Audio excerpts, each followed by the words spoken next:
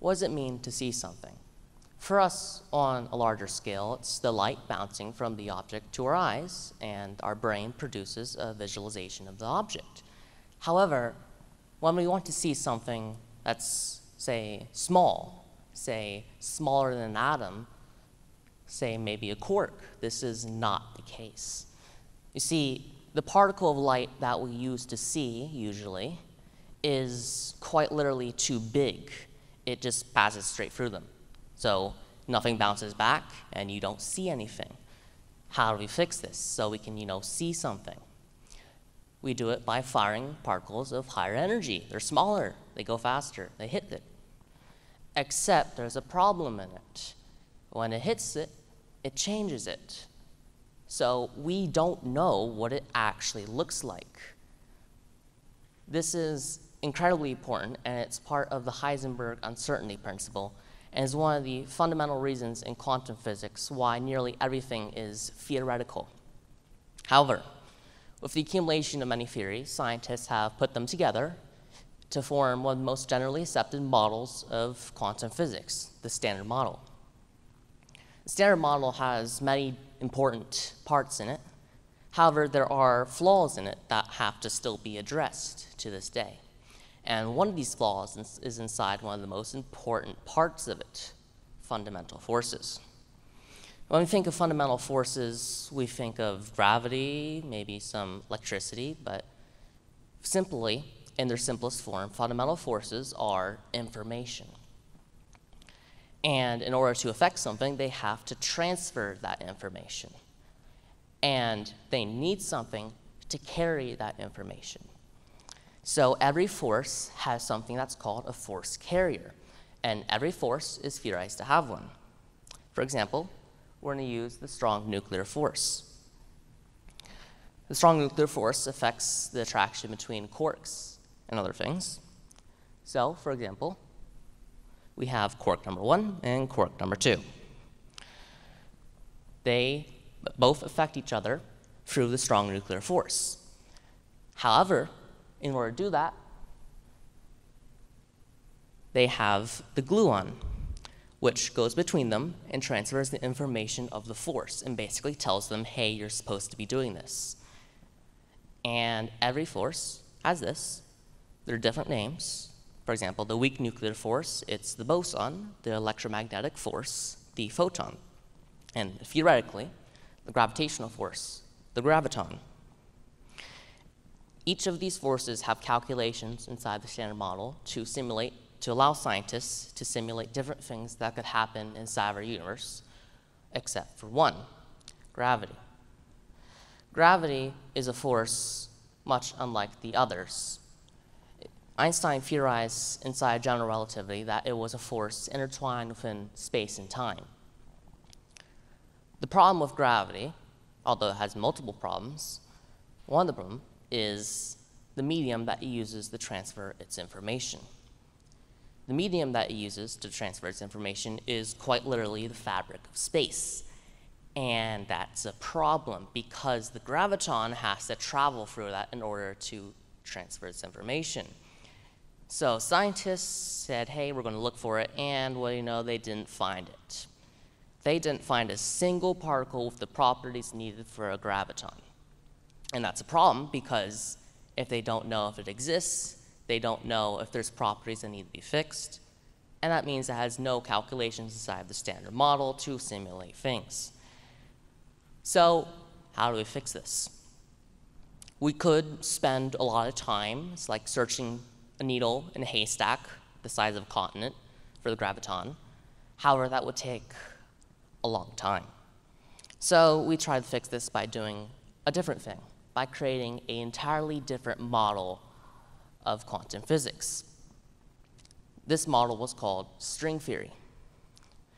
String theory was first proposed in 1974 by these two lovely scientists named Joel Shirk and John Schwarz, and yes, that's how you say it. They theorized that as the little particles in space, not as little one-dimensional points, but rather as a length of string with no thickness.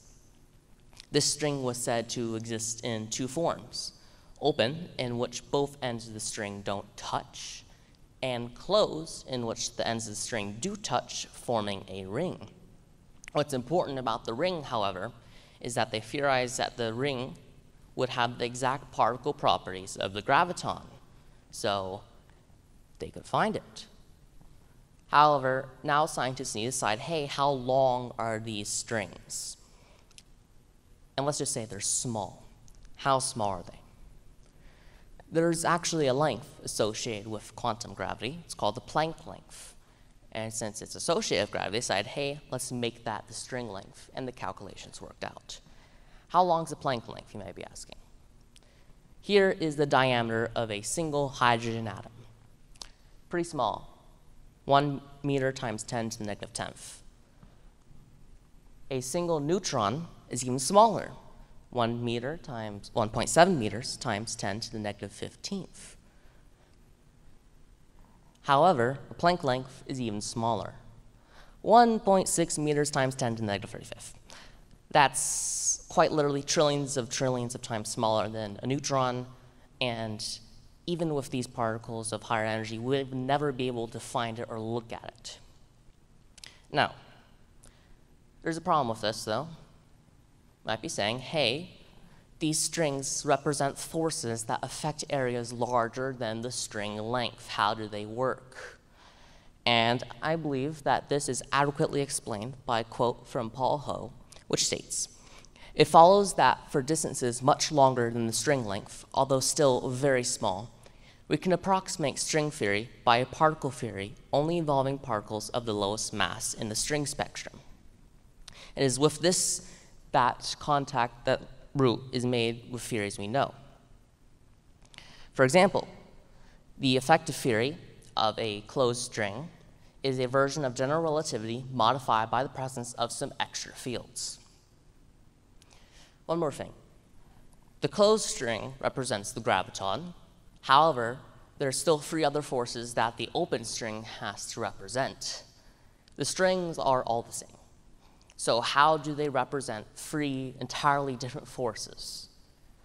This is described in string theory as different vibrations on the string. So say the weak nuclear force will have a lower vibration than, say, a strong nuclear force. Now, why hasn't this been accepted yet? There is a problem.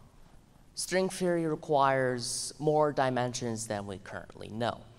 The version of string theory that was created by those 2 scientists, it's called superstring theory because it uses supersymmetry.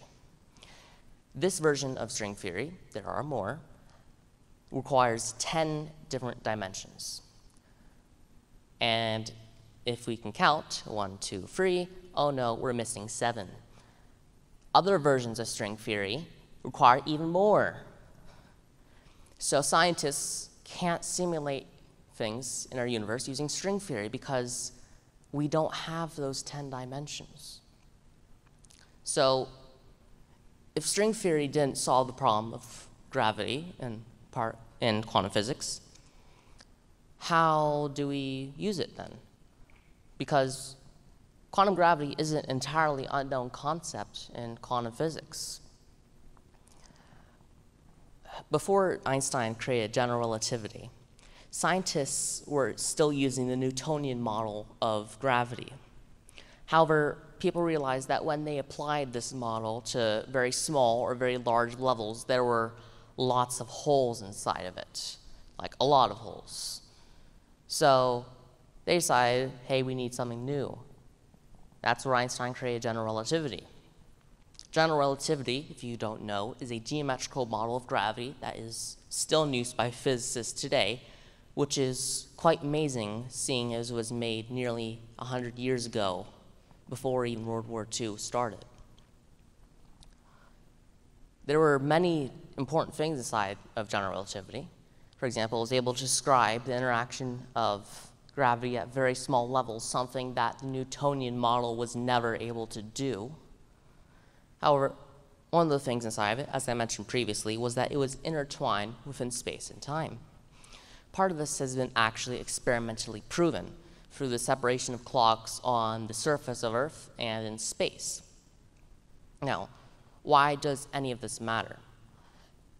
The thing is, the reason why the standard model still works, even without gravity inside of it, is because the force of gravity that the particles produce at those small, tiny levels is so small it barely makes a dent if you just remove the effect of gravity completely.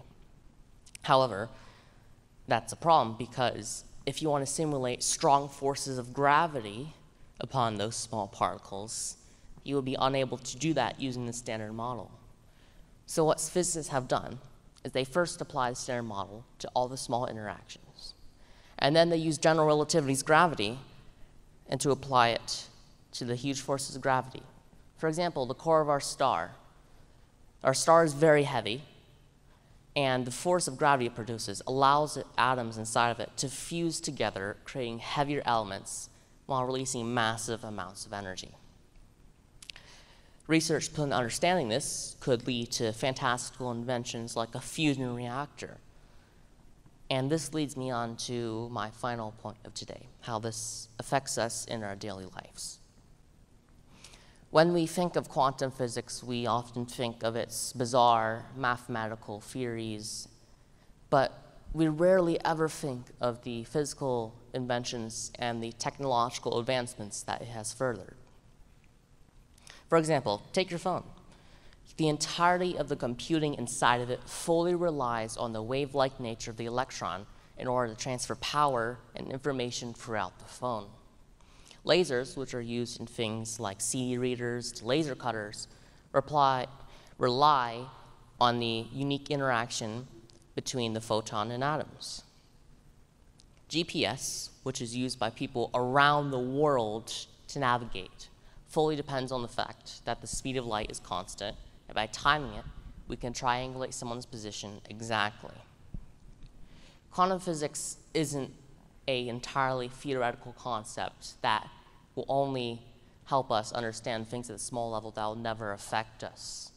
Quantum physics also isn't something that can only be understood by, say, the smartest people in the world. Quantum physics is the future of mankind. Thank you.